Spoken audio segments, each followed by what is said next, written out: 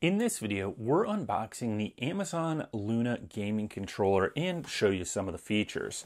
So it comes in a nice box here. You can see the back side of it.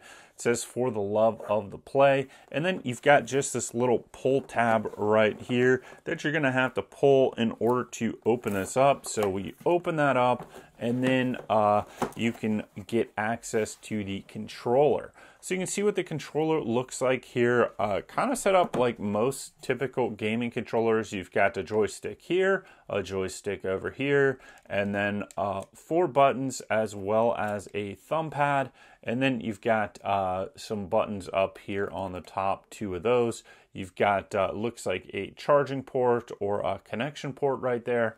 And then you've got your batteries that go right inside of there.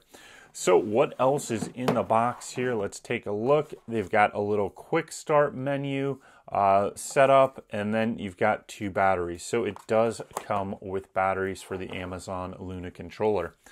Thanks for watching, and we'll see you next time.